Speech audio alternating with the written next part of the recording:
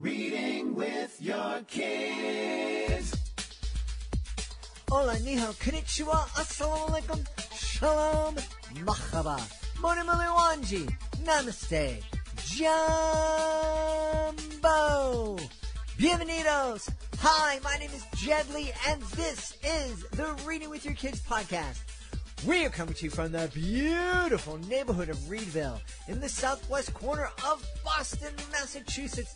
We are so delighted and so very honored that you join us in our mission to help all families grow closer through reading. Please be sure to tell all of your family and friends about the show.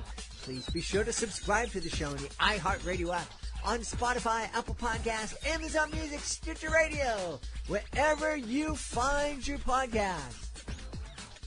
Join us right now from the beautiful state of Virginia. Our guest is here today to celebrate a true story.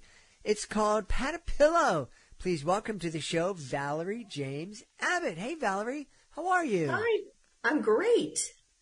I'm really excited to have you on. This is Papadillo tells the true story of your family. Am I right about that? It does. It does. It is a version of our true story. Yes. So tell us a little bit about it, please.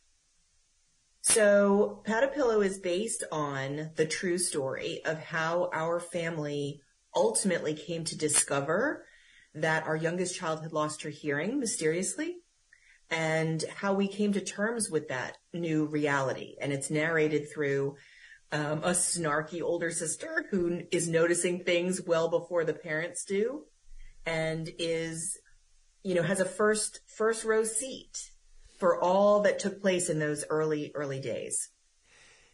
I think there's so much I want to talk about, but I think first I want to address this whole idea of something so profound getting by a parent.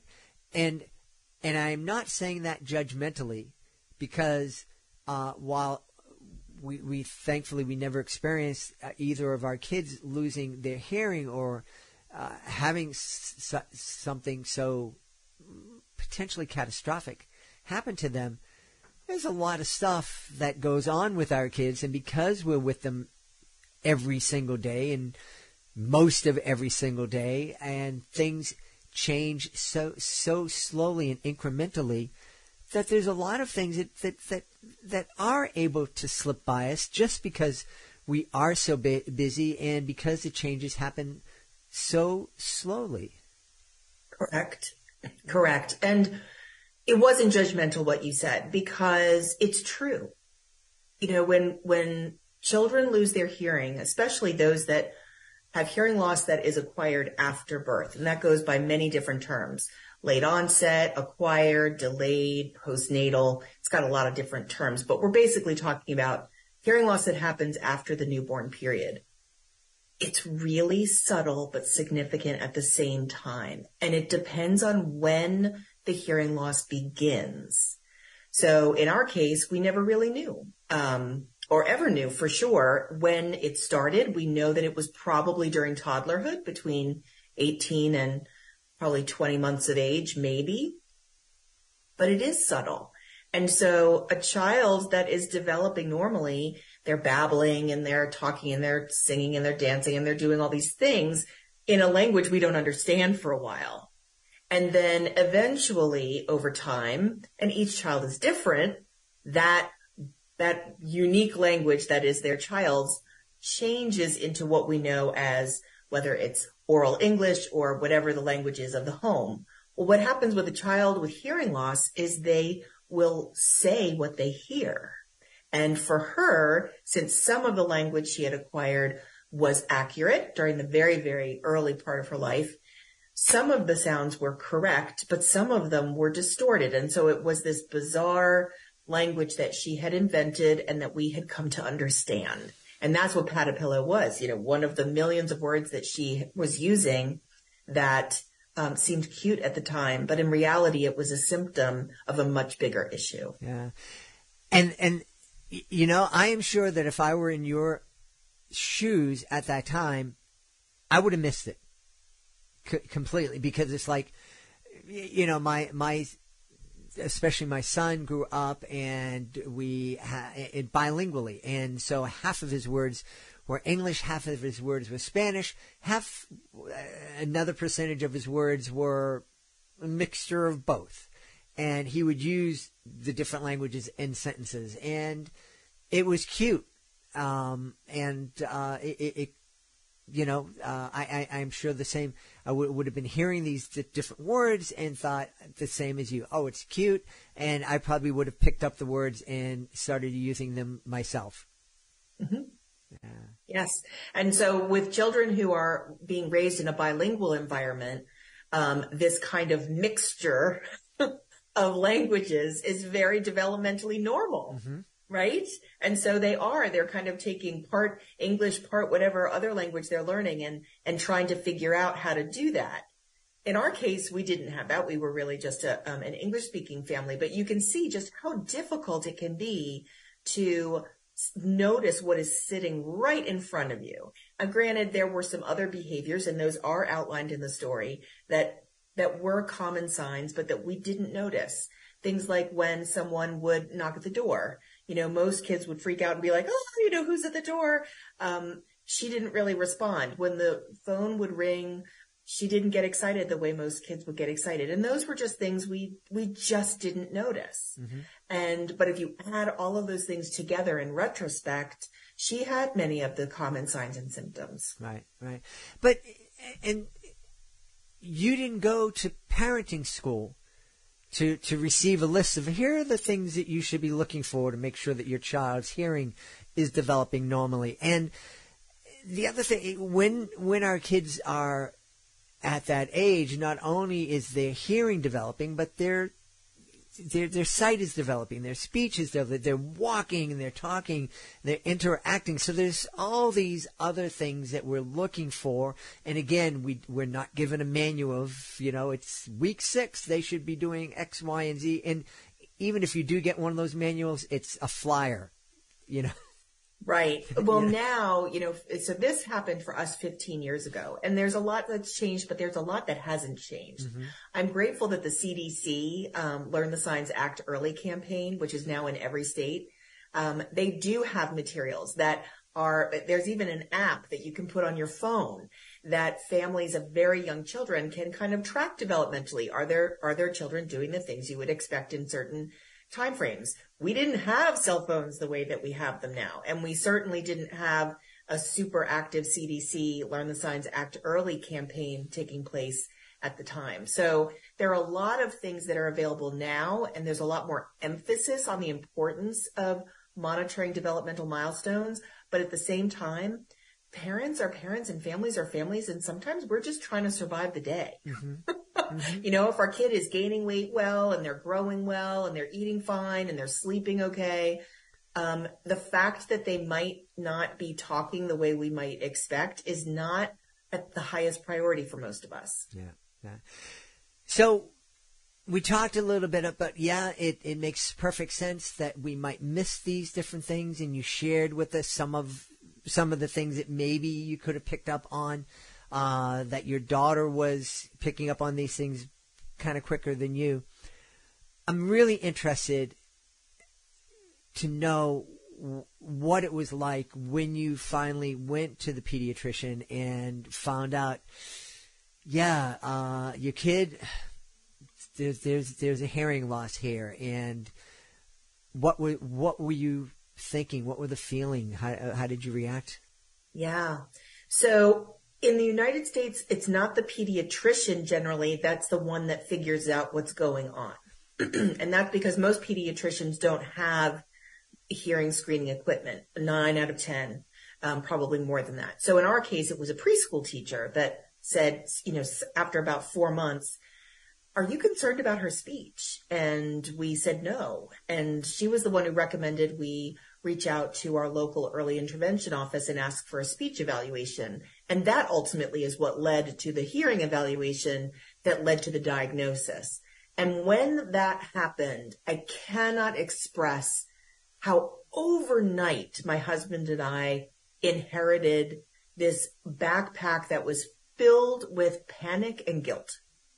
And every family that experiences an unexpected disability diagnosis goes through some kind of process, some kind of, some people call it the grieving process, some people call it what's other things. But for us, it was primarily panic and guilt because no one could tell us how it happened, when it happened, why it happened, whether it was going to progress to profound, whether it was connected to some other issue, some other syndrome. So we had a lot of questions and not a lot of answers. And then, like you were saying earlier, this guilt of how on earth did we miss this? Did we all miss this? Mm-hmm. And when we eventually did, and it was, she's a very, very healthy kid. So we rarely saw the pediatrician. We went for vaccinations and for well checkups, but she was never sick. And so when we went in for her third birthday, a couple of weeks before she'd gotten her hearing aid. So he wasn't even part of the process in our case. And when we show up and he goes to look in her ears and he sees these pink hearing aids with silver sparkles in the mold, he's like, what is this? He said, they're hearing aids. And he said, when did this happen? And we said, a couple weeks ago. And I remember him opening up her file and flipping to see if she had passed her newborn hearing screen in the hospital. And she had. And he said, but she passed. And I said, that's right. She passed. Mm-hmm. And that's over the last several years, I've learned that, the prevalence of pediatric hearing loss doubles between birth and school age. So just as many children who are identified as deaf or hard of hearing at birth, you take that number and you multiply it by 2. And just as many children lose their hearing between birth and school age as those that we identify at birth, yet we generally don't screen children between birth and school age. We don't screen them again until kindergarten or first grade. So in terms of early language and literacy, it's a big deal. Finding these children sooner is a big, big deal. So we wrote this really as a testament to just how subtle but significant hearing loss can happen, and all of the things, all of the technology choices and getting to understand what hearing aids are capable of, and that it's not always a rosy story when you first put them on, and you have a lot of questions, you have a lot of worries, both from a parent perspective, but also as a sibling. Mm-hmm. Mm-hmm. I'm sure. So talk a little bit about your other daughter's experience as a sibling of, whose sister has this profound challenge in their life. Yeah. So she was 5 at the time that all of this was going on, 5 or 6. And so she doesn't really have a ton of memories about it. And so when I was writing the book, I really had to think through, if she could remember, what would her memories have been? And so that's when it's, is it a true story? It is a version of the true story, because I don't know. And, we never really had the conversation when she was very small for me to say, what do you remember? But what I do know is that all of us, it was part of our family journey. It didn't just impact the child with the diagnosis. It didn't just impact the parents and the child. It included an impact on the sibling. And that's something that we often forget. For any family of a child with a disability, if there are siblings around, there are siblings around. And so it's impacting them too, and they're going to have an experience as well. Mm-hmm. And it may not be one that they remember, but it still impacts them. Mm-hmm. So Mary Claire was very, very protective of her sister. Whenever it would rain, this was before hearing aids were water resistant. So we had to be very mindful of when there'd be a pouring down rain, or near pools, or near sprinklers, or near any real major thing of water, certainly at the beach, those kinds of things. She was very, very protective of her sister, and would, grab a bag and put it over her head, and make sure she always was walking out with an umbrella. And the other thing I noticed was that when Mary Claire would come across other children who used technology to hear, whether those were hearing aids or cochlear implants or Bahas, that she knew enough to say, hey, that's a cool color on your implant. I like it. Or if there was a sticker, because lots of them have stickers on them, what is that, Mickey Mouse? Have you been to Disney? To kind of acknowledge this technology and that it's cool. And that's one of the ways that it impacted her, was knowing it's perfectly acceptable to admire and acknowledge and inquire about technology on children, and to take their lead from there. Mm-hmm. Well, I want to inquire. We've talked a number of times about cochlear implants here on the podcast. I think most people are familiar with hearing aids. You use an expression that I'm not familiar with at all. Bahas. What's a Baha? Yeah, what's a Baha? So a Baha is a bone-anchored hearing aid. So not all children can be fitted with a hearing aid that hangs off of the back of the ear. And so there's a different type of hearing aid that works in a different way, and we call them Bahas, and they just work differently. I'm not an expert on Bahas, but when you sometimes will see children with microtia and atresia, so their part of their ear is not fully formed, you'll notice that they're wearing something different. And for some of those children, what they're wearing is a Baha. Ah, fascinating.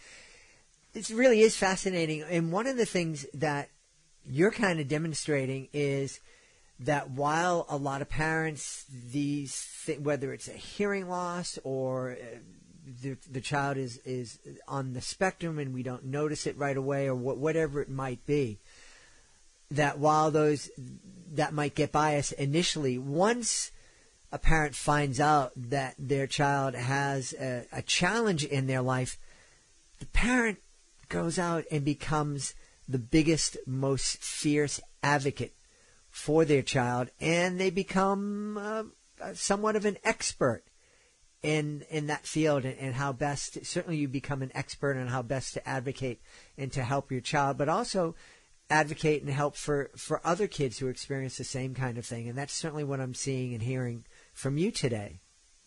Yes, the early on, it was all about just her, just Bridie. And in the story, we call her Bridget. Bridie is the Irish nickname for Bridget.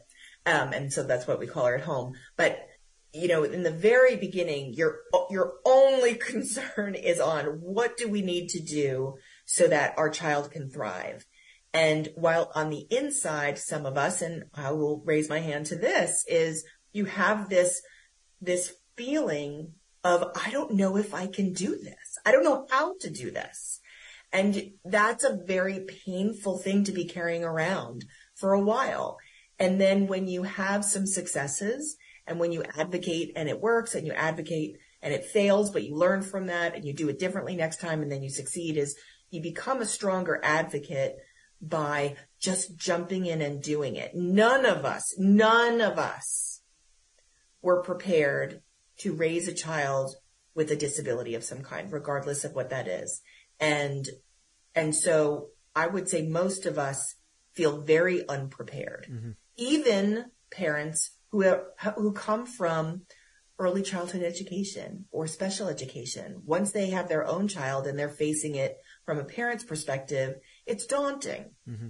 But there comes a time for some of us where, when our child is thriving and we've kind of figured a couple of things out, where we realize we must pay it forward. We must share what we know on behalf of other families, on behalf of other children. And having seen how difficult it was to turn her language and literacy skills around for her to be kindergarten ready, we cannot afford for children who acquire their hearing loss later to be at a disadvantage from those with congenital hearing loss, simply because we haven't figured out a good way to find them yet. Mm-hmm. And so I speak on behalf of the children who are unfound, the ones who acquired their hearing loss after birth and who are still missing. We need to find them before kindergarten. We need to find them as soon as we can. Absolutely. One of the things I wanted to ask you, I don't know, before becoming a full-time magician, traveling around the country, I worked in human services, and my last human service job was working with kids with severe developmental disabilities. Mm-hmm. And one of the things that the parents shared with me is they didn't get a lot of help from the traditional medical community. In fact, they felt kind of shunned. It was almost as if these doctors who had been very helpful and very caring, once it was determined, we really can't fix this problem, I don't want to see you anymore. Did you experience any of that? We did not, and I think that's in part because the only issue that we were facing was hearing loss. Mm-hmm. Gallaudet University estimates that 40% of children who are deaf and hard of hearing have other conditions in addition to hearing loss. And that's a lot of children. And so when you have a child that, and in some places we call that deaf plus. So you're deaf or hard of hearing plus some other condition or situation. It can get very complicated very fast. Mm-hmm. And not all pediatricians are developmental pediatricians. Mm-hmm. Not all audiologists are pediatric audiologists. Not all ENTs are pediatric ENTs. And so what you're describing is, I think, improving. Certainly over the last 15 years, I think we've seen an increase in understanding and an effort to improve services for children with disabilities, including severe developmental disability. But I think part of that is a shift, not just in the medical community, but in the community as a whole in our nation, as we're becoming more understanding, more accepting, more embracing of children of all walks of life, of all situations, mainstreaming them. They are part of our world, and we are part of theirs. Absolutely. Absolutely. And that was my job at that school, was to help mainstream kids into different typical community activities. And it was I was going to say it was challenging, and it was a challenging job, not because of the kids that I was working with or because of the typical kids. It was challenging for all the adults who said it couldn't work. Many of them at the school I was working at. Yes, and that's remember where we come from. Right. I remember, what's interesting is in Papadillo on the last page, or the second to last page, where Bridget is being reintroduced to the classroom, her sister's holding her hand, and her older sister's very worried about what are the kids going to say. And in that illustration, you have a preschool classroom of children that are represented, and one is in a wheelchair, one is using a wheelchair, and the other child more or less represents children with other invisible disabilities, for example, autism or ADD. And the boy says, what are those? And which is a very normal question for any child to ask.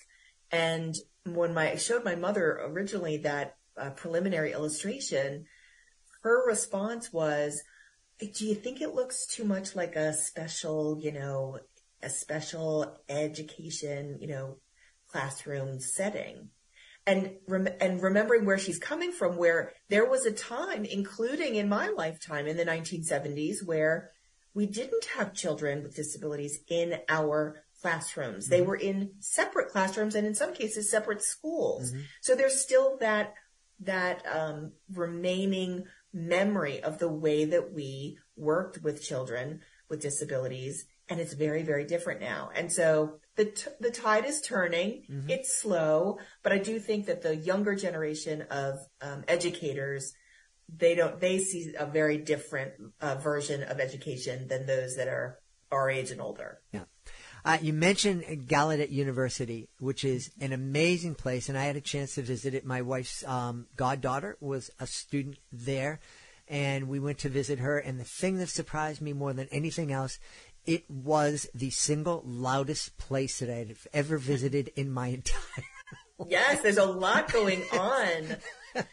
There's a lot going on. When I was a college student, a friend of mine had graduated and went to Gallaudet to get her master's degree.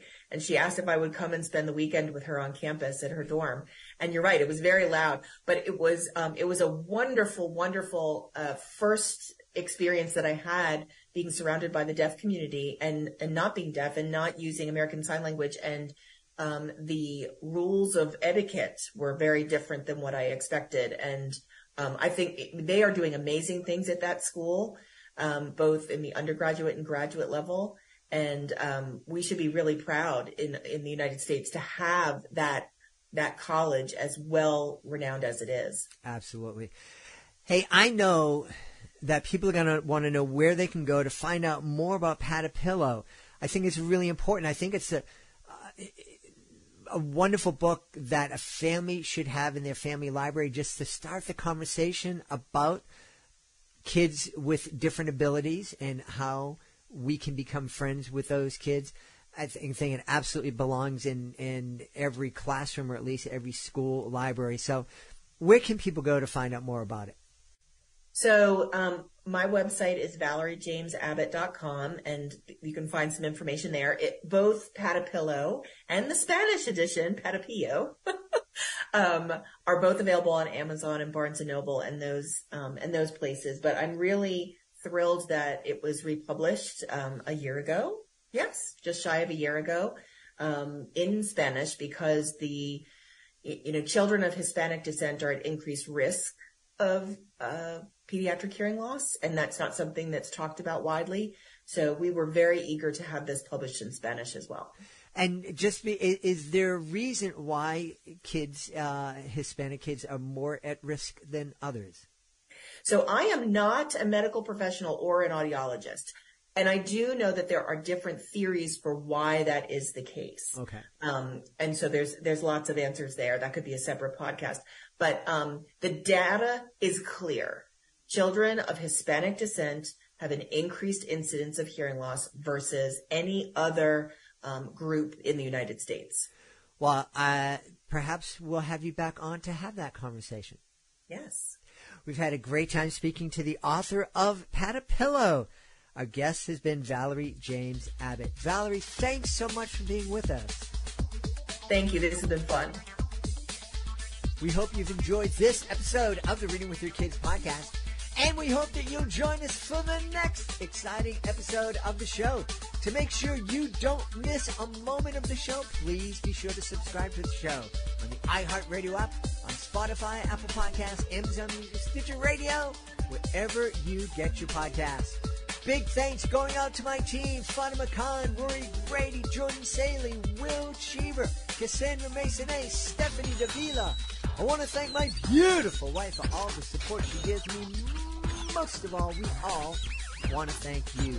Thank you so much for taking the time to join us today, and as always, thank you so very much for taking the time to make the world a better place by reading with your kids.